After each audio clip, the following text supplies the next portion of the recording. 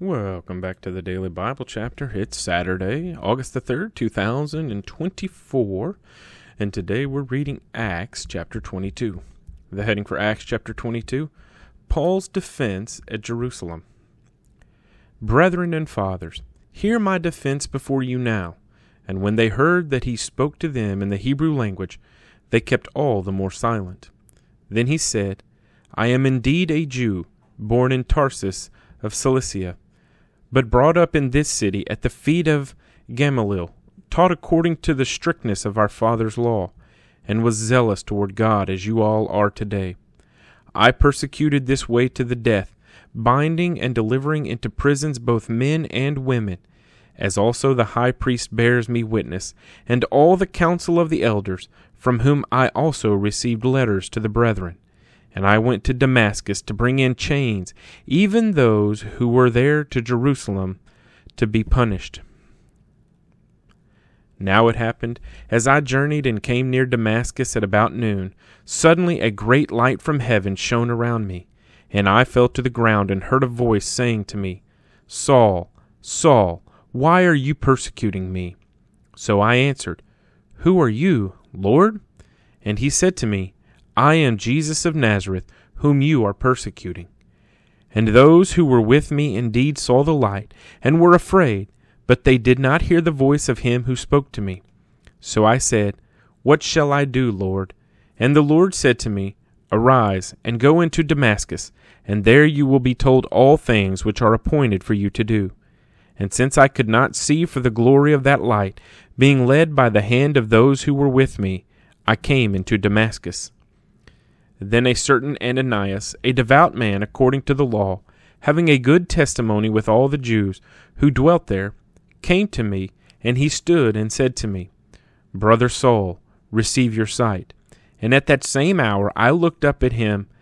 Then he said, The God of our fathers has chosen you, that you should know his will, and see the just one, and hear the voice of his mouth. For you will be his witness to all men of what you have seen and heard. And now why are you waiting? Arise and be baptized, and wash away your sins, calling on the name of the Lord. Now it happened, when I returned to Jerusalem and was praying in the temple, that I was in a trance, and saw him saying to me, Make haste and get out of Jerusalem quickly, for they will not receive your testimony concerning me.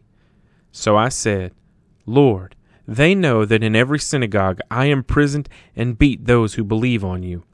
And when the blood of your martyr Stephen was shed, I also was standing by, consenting to his death, and guarding the clothes of those who were killing him.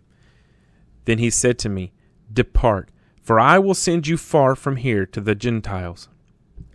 And they listened to him until this word, and then they raised their voices and said, Away with such a fellow from the earth, for he is not fit to live.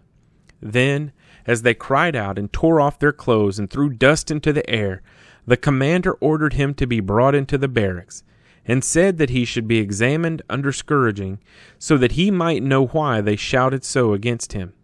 And as they bound him with thongs, Paul said to the centurion who stood by, Is it lawful for you to scourge a man who is a Roman and uncondemned? When the centurion heard that, he went and told the commander, saying, Take care what you do, for this man is a Roman. Then the commander came and said to him, Tell me, are you a Roman? He said, Yes.